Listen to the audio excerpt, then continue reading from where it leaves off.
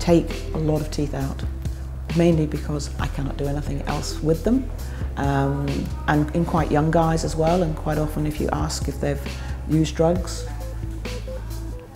they've got maybe 6 or 7 teeth. They walk in here and they need extracting. I'm definitely taking more teeth out now than I was maybe 5, 6 years ago.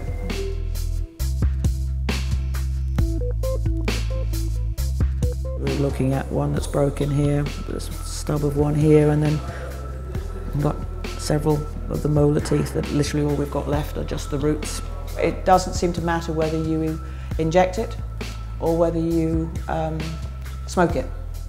The effect of the pea is still much the same.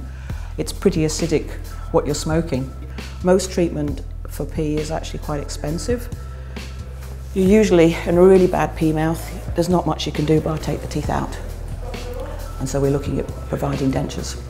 We've got prisoners that come in for a couple of weeks and then they're out again, and then unfortunately you'll quite often see them again in about 3 or 4 weeks because they come back in because they've been out on eBay or Home D, and yeah, they're still using drugs out there.